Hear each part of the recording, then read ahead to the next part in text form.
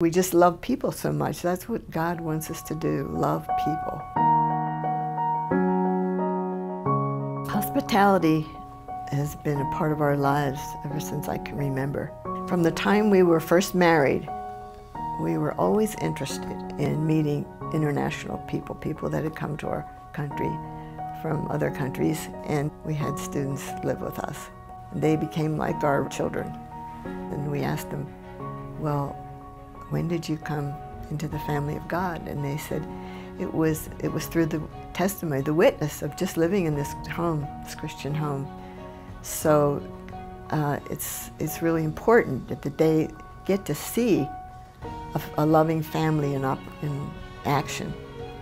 So I just challenge anybody who has a home to find out where there are some international students near you, because we don't want to hog up all the joy of knowing them and loving them. So whether they're on a campus, whether they're immigrants, invite people into your home. You don't have to entertain them, you just be hospitable. Hospitality is one of the gifts of the Spirit, I think. It's in Romans 12 about Paul says, be given to hospitality. And for some of us it comes naturally, but for some of the believers it doesn't.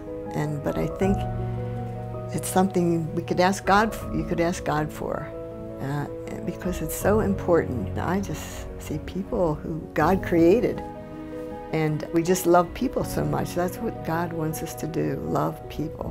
When you invite people into your home, it's such a great witness to the world. You know, Jesus said, by this shall all men know you're my disciples if you love one another. And when you invite people into your home, they experience the love of Christ there. And it's a new culture for them, and you can learn so much about their culture. That's where they can let their hair down and play with the kids, and you can share more intimate things and show hospitality toward them too, to show them what it is to love one another.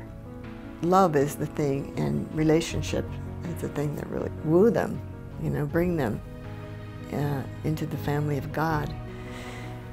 It just blows me away how God has used us in people's lives, and like we've always said, this isn't a private dwelling, this home belongs to God.